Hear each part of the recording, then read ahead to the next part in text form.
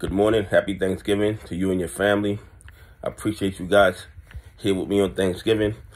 This is not financial advice. This is not legal advice for entertainment and educational purposes only. And everything I say is my opinion. Please don't make any financial decision based on anything I say in these videos. That being said, hit the like button, subscribe button, all that YouTube algorithm stuff so you get the videos. I put them out, see what I'm thinking, see I'm analyzing that data. Listen, the manipulation and fraud and pressure that they're putting on APE stock is absolutely outrageous. Okay, and the reason that they're afraid of APE more than AMC, because APE will be their downfall.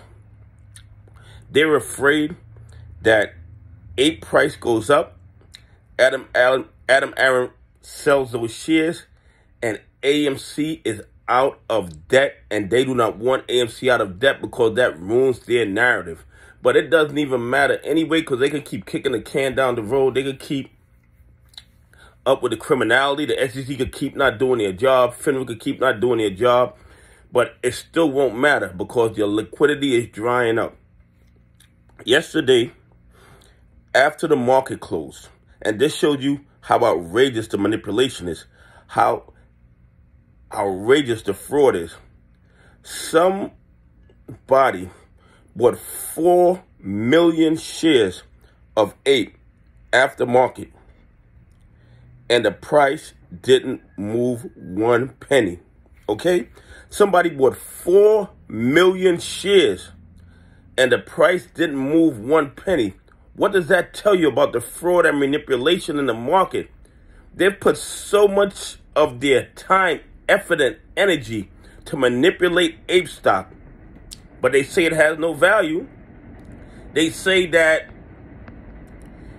AMC is going bankrupt, yet they putting a lot of pressure. They are allocating a lot of resources to suppressing APE stock. And we all know it's illegal. We all know it's criminal. We all know that it violates the rules of supply and demand. It violates the natural ebb and flow of the market.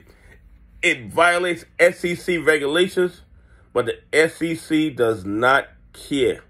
They sit on the sidelines while these bad actors rob retail investors, rob pension funds, and they do absolutely nothing. Anyway, once again, happy Thanksgiving. Hit the like button, subscribe on our YouTube algorithm. Tell me what you think about 4 million APE shares being bought, yet the price didn't move. To me, overwhelming evidence of fraud and manipulation. Anyway, have a great day. God bless, and I appreciate y'all on this journey with me.